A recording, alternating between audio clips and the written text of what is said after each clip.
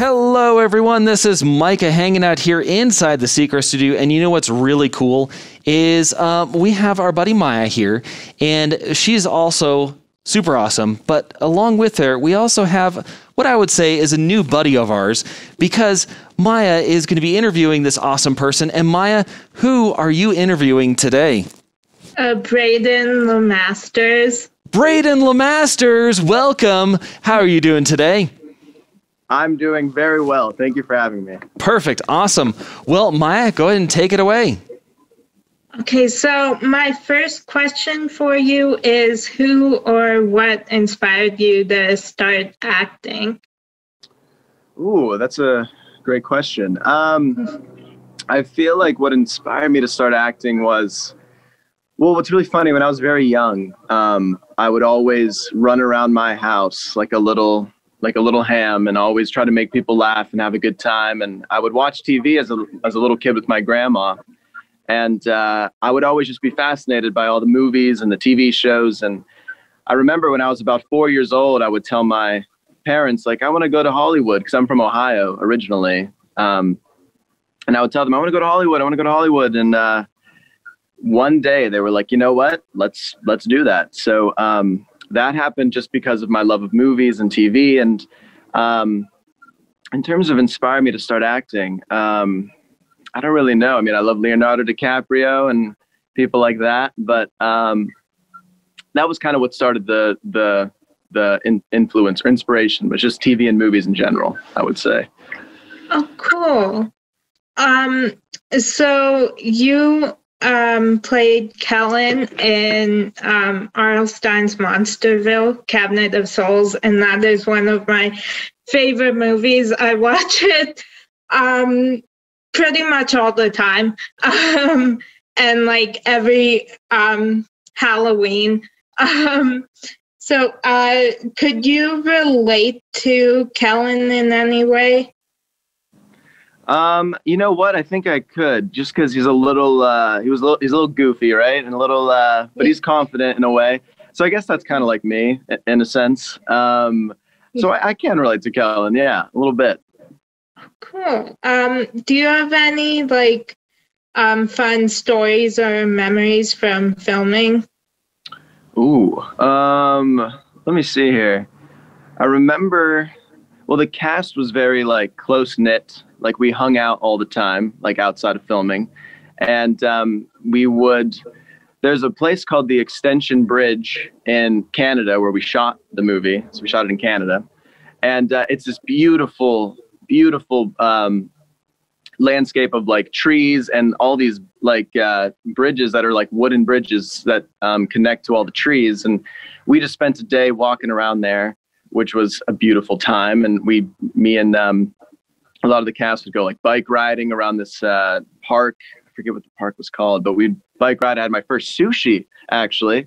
There's a fun fact for you. And during Monsterville, I tried sushi for the first time, and it was fantastic. So that was a good little thing. But gosh, that was a while ago as well, wasn't it? So it's hard to remember exactly all the things that happened, but that was a great time. That was a really great time. Oh, cool. So you're in the band Wallows, and like what inspired you to all come together, and how did you come up with the name? Yeah, so well, when me and Dylan met each other, we were like 10 years old, and we both came out to act here. Obviously, he's from Indiana, I'm from Ohio, and we met kind of in that area first. And within a year of our friendship, we discovered we love music. Like we love the Beatles, 'cause my dad's a huge Beatles fan, and I'm a huge Beatles fan. And we loved like Led Zeppelin and all these classic rock bands. So we bonded over that, and we started writing music literally when we were like 12 years old. We wrote our first song together. And then we met Cole Preston, who plays drums in Wallows and does a bunch of other stuff too. And we formed the band when we were about 14. And we went through about 2 different name changes. And then when 2017 rolled around, I suggested the name Wallows because it's in a video game called Tony Hawk's Underground. and it's a level in Hawaii. And I was like, I love that name, and Hawaii seems nice. I've never been, but I was like, let's go. Let's call it Wallows. And yeah, now we're just doing our thing. Oh, cool. Who or like what inspired you to get into music?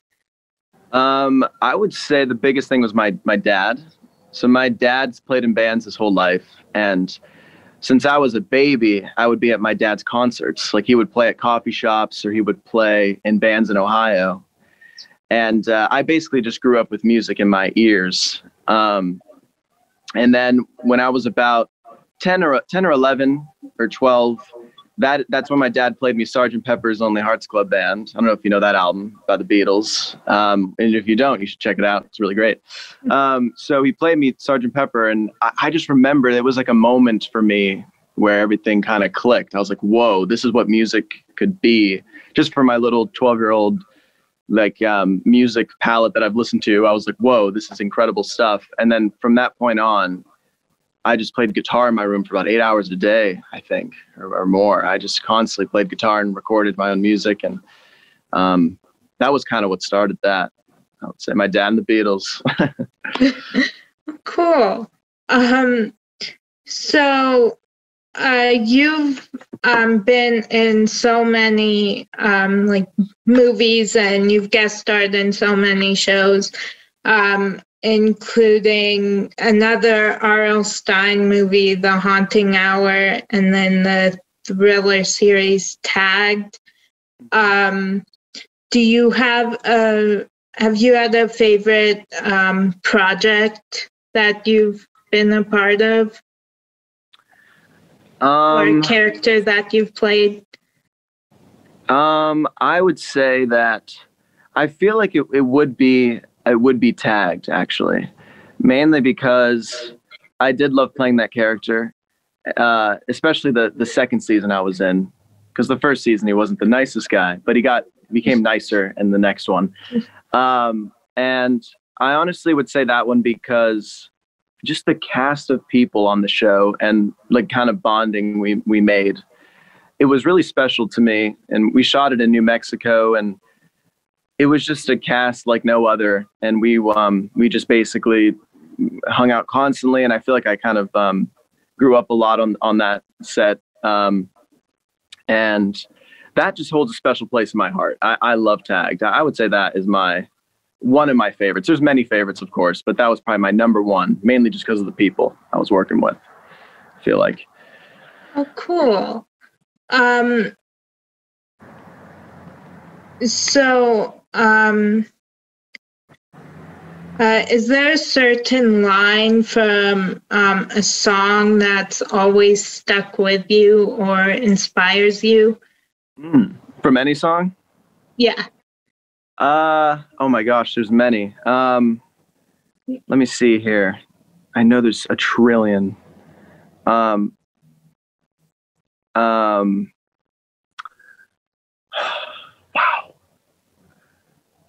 Taking up so much time. I love it. Let me see here.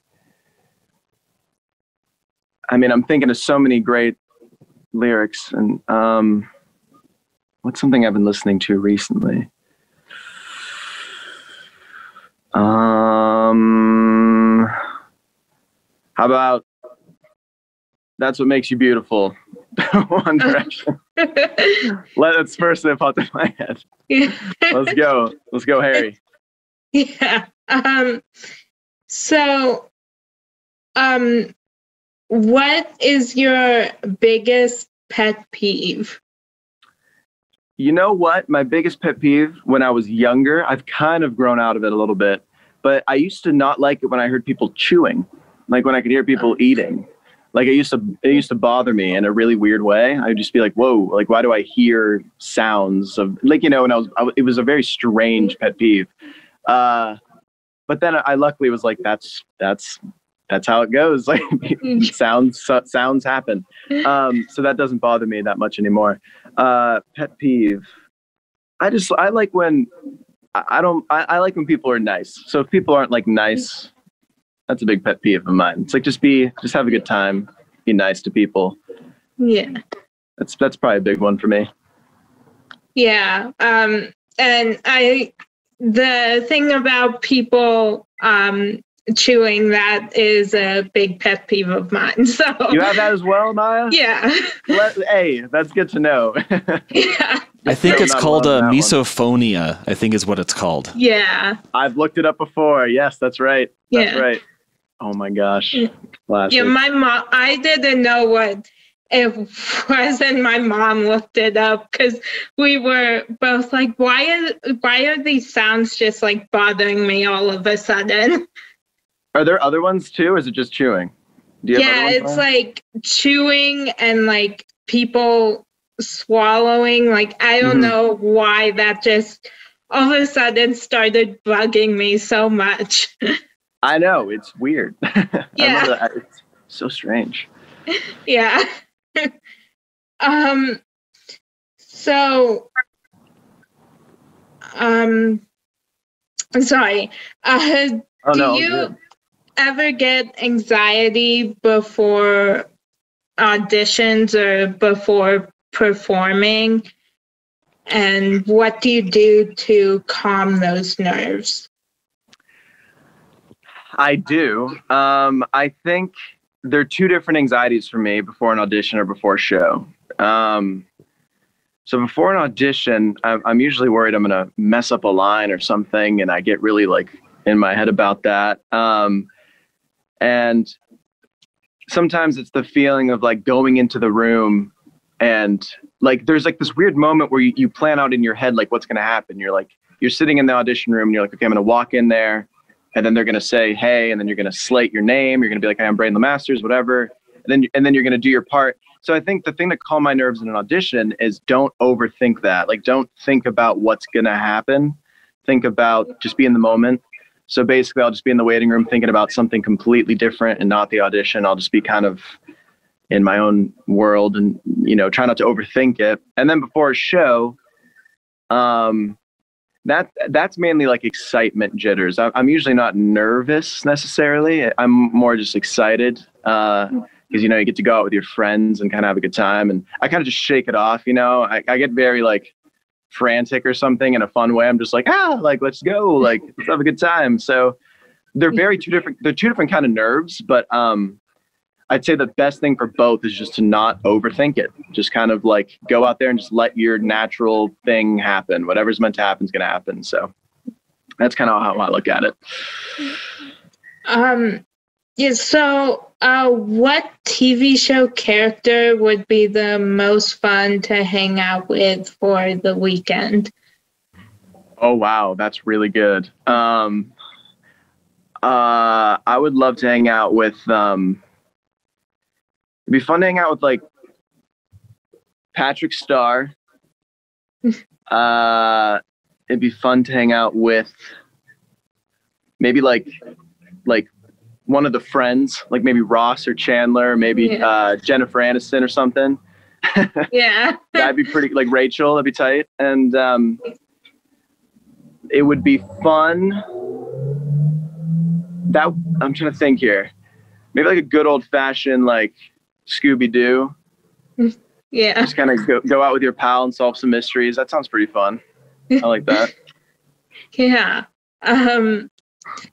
So, are there any shows that you're currently binge watching? Let's see here. Yes, I'm watching.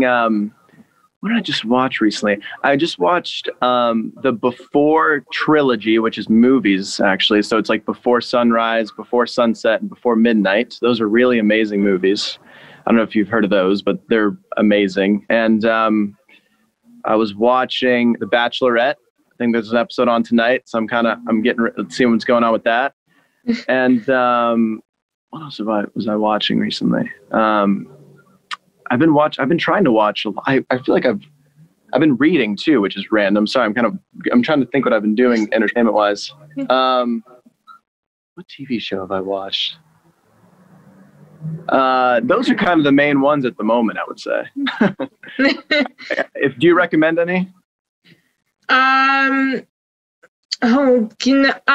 There's a show on Netflix called Dash and Lily, which is really cute. Okay. Right now we're watching the new Netflix series Tiny Pretty Things, which actually we don't like it, but it's like we can't look away. So we just keep watching it, but I mean, I don't know if you'd like it, but we don't really like it. So. Oh, okay. I did watch Queen's Gambit, actually. That's something I watched. Oh, cool. Yeah, my mom watched that. So. It made me start playing chess, which is hilarious. I downloaded a chess app. And me and Cole play chess together now. It's really funny. I love it. It's a great game. Yeah. So you had mentioned that you also been reading. Are there what's your favorite book? I love, when I was younger, my favorite books of all time were kind of like the fantasy genre ish, like the Lemony Snicket books. And what kind of books do I love? I loved oh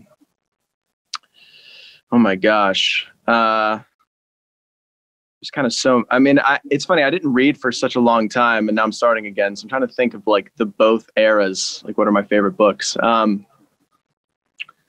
What did I read recently?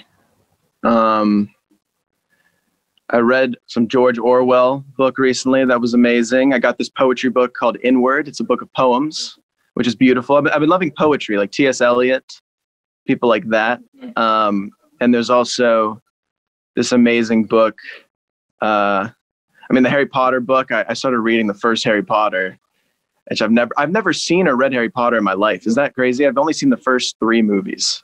So I've only seen the first 2, and I've never read any of the books. So. Oh, there we go. So okay, so we get each other on that front. Yeah. I don't know. I've been kind of doing like more poetry reading, I would say, recently. Oh, cool. Yeah, my sister has a couple poetry books that she's been reading, and then I've been reading Words on Bathroom Walls, which is really good. Is that a book, or you've been going to the bathrooms and reading the walls? I'm just kidding. Is that a book? Yeah, it was made into a movie, and I had never heard of the book until we watched the movie. And I loved the movie so much that I was like, I need to buy this book. So. All right, I'll have to check that out. Yeah, honestly, I like the movie more than the book. Okay. But the book is still good. So I recommend the movie. All right, I'll check out the movie. 100p.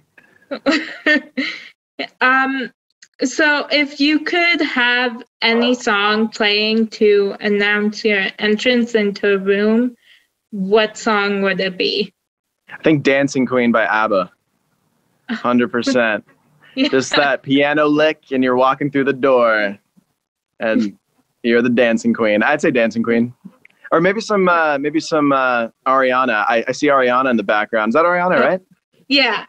Hey, let's go. Yeah. Maybe some one of her songs playing. I don't know which one that would be though. But yeah, Dancing Queen, I'll say that. Cool. Yeah, actually, when we first got that, our mom had the best time scaring my sister and I. So she just put her random places. Oh, geez. Yeah, like she once put it behind like the shower curtain, so we'd open that and then she'd just be standing there. And then she like put it just behind me once, so I turned around and she was there. And oh my gosh. Yeah, and she actually put it in my sister's bed once, so she had the best time scaring us. She loves doing that. It must be equally scary as it is like a pleasant surprise just to see Ariana Grande. Yeah. Yeah, she always jokes that she loves traumatizing us because she loves scaring us all the time. So That's really funny. That's funny. Yeah, my sister likes horror movies, so she scares her more than she scares me because I can't watch horror movies. I either won't sleep or like I'll wake up screaming because they'll give me nightmares. I feel that. Yeah. So my last question for you is, who do you consider to be a real life superhero and why? I would say my mom or my dad, just because they are very supportive and amazing people and have, I've been blessed to have them be my parents, and they've done a great job raising me. So I would say them, especially moving across the country for me to pursue my acting and music dreams. So I'd say with them, they are my real life superheroes for sure. Cool. Yeah, my mom and my sister are my superheroes, and we're all so close that we were joking that we've been quarantined together for however many months it's been, and we're not sick of each other yet. So there you go. That's great. Yeah, we like that. That's good. That's the sign right there. And you have Ariana too. You have the 4. You got Ariana there. Yeah, and actually 5 because we have our dog too. So. Oh, what's your dog's name? Boone. Boone? Yeah. Oh, so cute. Let's go. Yeah. He's very strange, but. Is it a small dog or big dog? Big dog. Nice. I think, yeah. Oh, that's cool. Boone, I love it. Yeah. Well, thank you so much for calling in. I had so much fun talking to you. This was amazing, Maya. Thank you for having me. And thank you for everyone watching. But Maya, you're amazing.